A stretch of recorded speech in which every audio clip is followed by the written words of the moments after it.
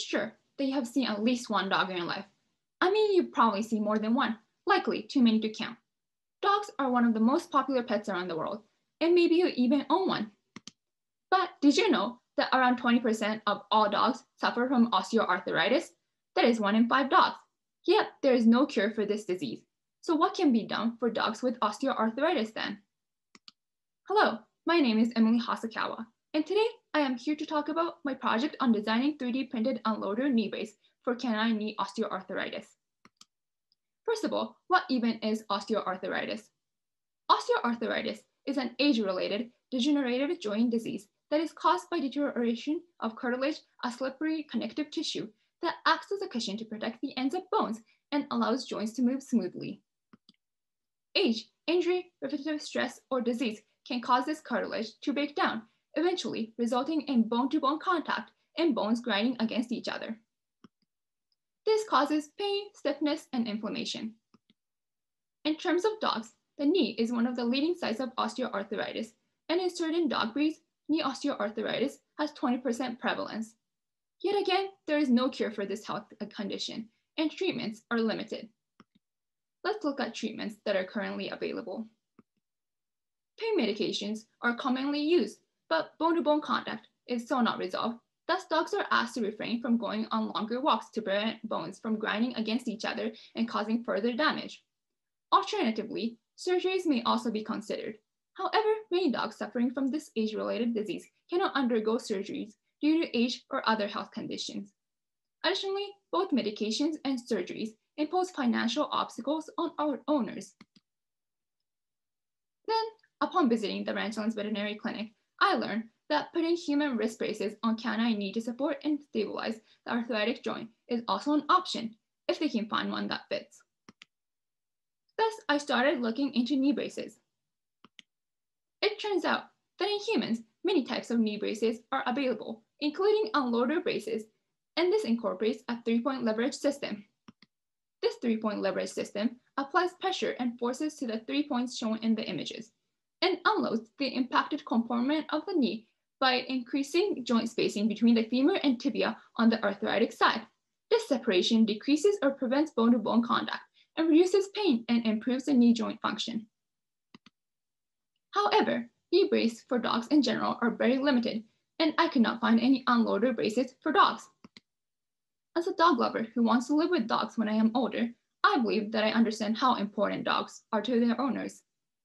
Thus, I identified the circumstance of having to invest in treatments that are expensive and will still not enable dogs to fully enjoy themselves in daily activities like long walks are a problem.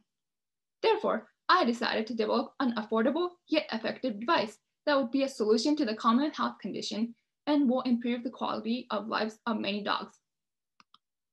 The 3 most important factors that I kept in mind for my project were the affordability, effectiveness, and ease of use of my device. In other words, these were the problems that I had addressed in my design. The design of my knee brace is similar to those of human unloader braces. The main structure is composed of 2 axes that are joined by a hinge and will act as a knee joint.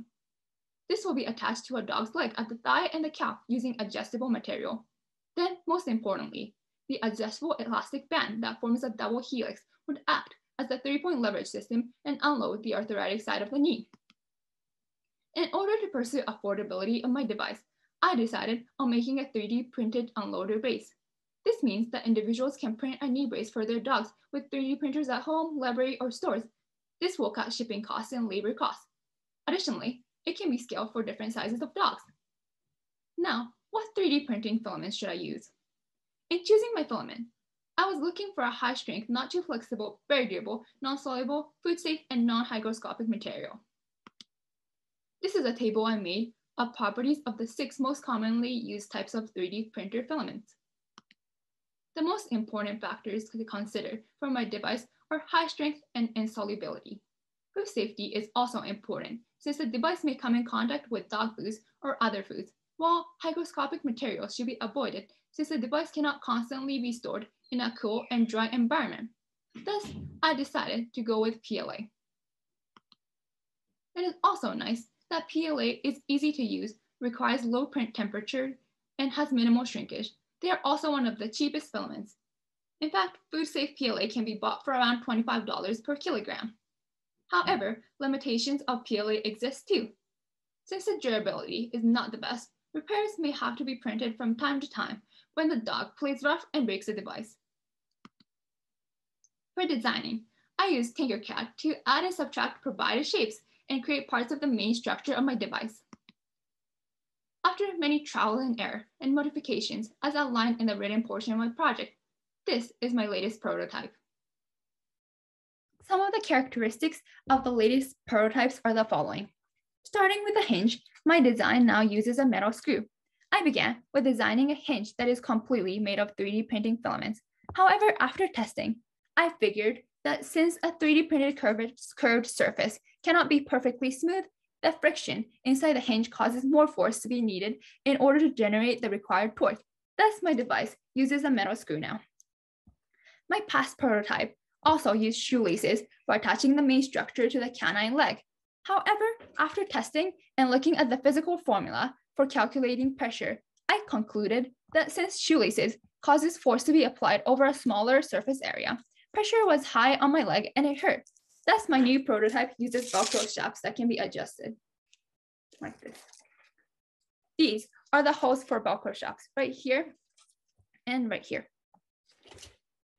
I use elastic straps for the 3-point leverage system, and I use buckles for attaching them so that it would be easier for customers to put the device on the dog. This is the elastic straps, and this is the buckle.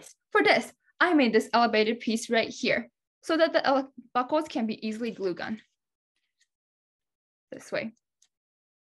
The spacings between each moving part in the hinge were all decided upon trial and error, and both the height and length of axes can be easily changed and customized for each dog. More specifics and the various modifications that I made to my design throughout the project are all outlined in the write-up for my project.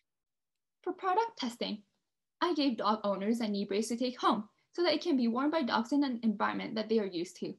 I also sent Google Forms for the dog owners to fill out, and this Google form asks questions to evaluate the following criteria: sturdiness of device, ease of use, comfort for dog, and functionality of device. From the feedback I received, I learned that although my device was sturdy and did not break, it kept on sliding off since canine thighs are conical. I plan to fix this by adding a harness to my design. I was also informed that having 4 dangling straps was confusing and not easy to put on moving dogs. Thus, I plan to adopt a snowboard-like strapping system. This would mean that the straps would be adjusted by rotating a knob, thus having no dangling straps. In conclusion, I designed an unloader brace for canine knee osteoarthritis, and it helped to solve the problem of how dog owners are currently required to invest in treatments that are expensive and will still not enable dogs to fully enjoy themselves in daily activities like long walks. In other words, designing an affordable, effective, and easy-to-use device was my objective. My unloader brace is affordable since it only cost me $19.05. However, the ease of use of my device needs improvement since I received feedback that putting on the device was confusing on moving dogs. Additionally, my brace should theoretically be effective. However, a future research will need to be performed to measure its effectiveness.